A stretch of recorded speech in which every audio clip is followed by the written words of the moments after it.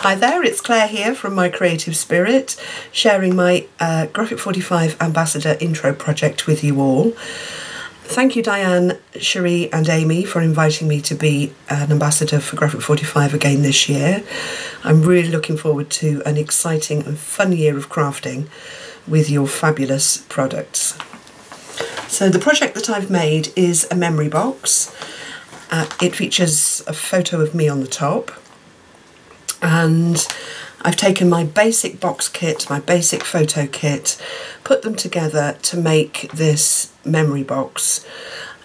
We spend a long time crafting for other people, and I thought it would be really nice to have a project that you can make just for yourself and keep all of those little things in that we like to hold on to over the years.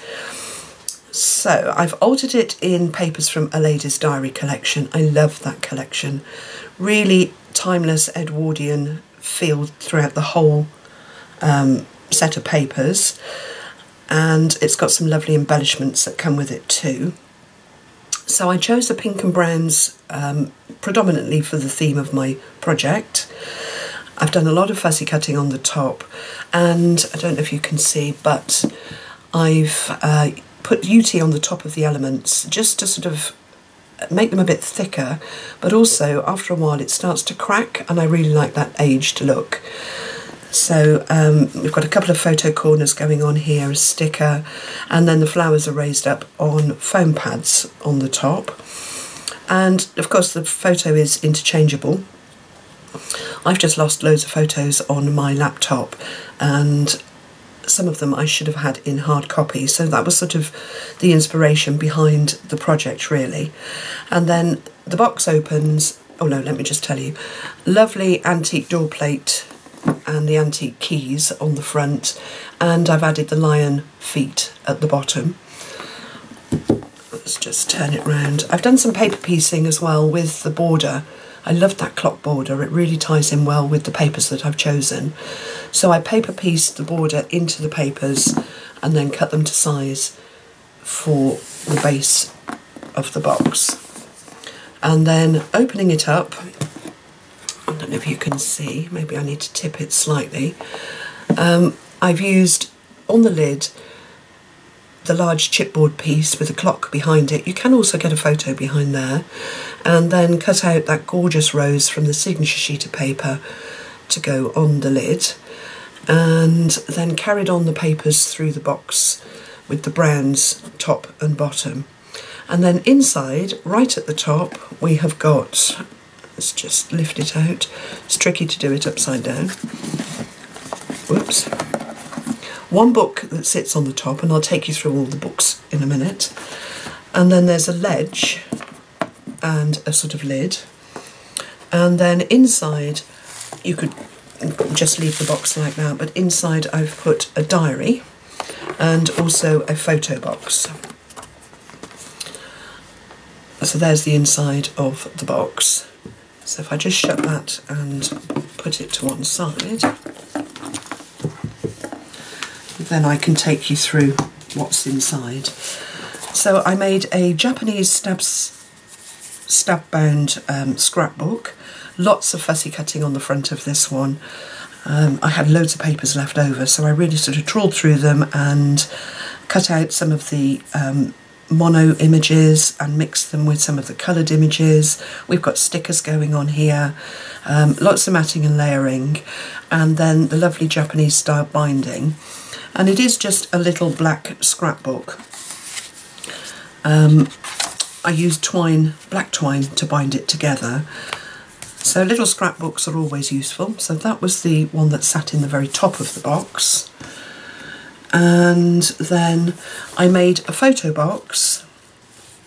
Now you can put 6x4 photos in, a whole bunch of them, or you could use the little photo wallets that I've made to go inside. So again, fussy cutting on the front. I've gone with the green papers for this little box, so it's decorated all the way round. There's a ribbon closure that you'll see on the inside, and then I've used the stickers and the cutouts from the paper, so it reads "Timeless Memories in Pictures" on the front, and added a clock. and some of the roses. And then there's a ribbon pull, and it opens up. I've used the little ATC banners down here. I've put P for photo, backed it with the pink paper so that if you put something underneath you still get that pink letter. Again, added some fussy cut elements, and then I've used the stickers across the centre here to spell out the word pictures, and there's a ribbon closure that ties it all together. Let's just undo that. And then inside I've made some photo wallets, and the photo wallets, there's 3 of them, but you could add more. Have some detail on the front, and then a pocket for a photo, a flat mat for a photo at the top, and then on the back I've used the ephemera cards from the Mon Amour collection. The pink's tied in really well with the pink in this collection, and just put a ribbon band across the back so that you could add a little note or even more photos on the back. So there's 3 of those.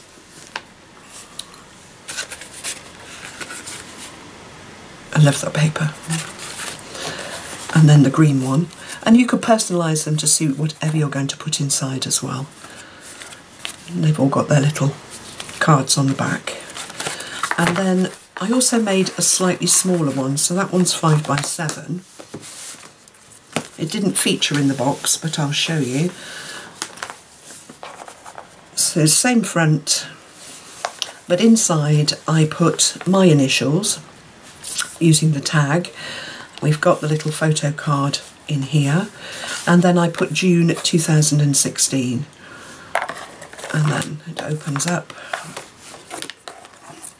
and I just made one little photo wallet to sit inside it, and again with a little ribbon loop on the back. So really fun little box to make. And then the last thing that was in the box is a diary. We all like to journal and write things down, so I thought it would be really fun to make a shaker diary. And I don't know if you can see, but there's lots of beads and sequins inside that. I'd not made a shaker anything before, so it was really fun to make. And there's a tutorial that goes with this one as well if you like to make one yourself. So I've used acetate on the cover, foam tape to raise up the centre, and then all the beads and the sequins are inside. So there's greens and blues and peaches to match the colours in the collection. And then I've got the lady off the cover of the paper, fussy cut letters, a lady's diary, which of course it is, and then added some more of the fussy cut elements from the collection as well on a Coordinations signature paper from Graphic 45. It tied in really well with the pinks, and I thought it just offset the cover. And then inside it's just plain. There is a 4-page section for each month. The book is stitched, and as you go through you can see that I've used stamps at the top, and those stamps are from the Time to Flourish collection. I thought they went really, really well with the style of script on the front.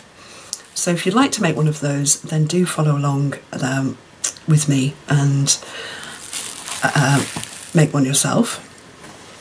So that is it. That is my Graphic 45 Ambassador Introduction project. Let's bring all the elements back in.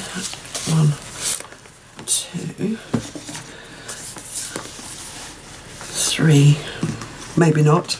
Will we get the box in as well? 4, almost. So thanks very much for watching. Don't forget to give me the thumbs up if you've enjoyed the video, and subscribe to my channel to be kept up to date with projects as they come out.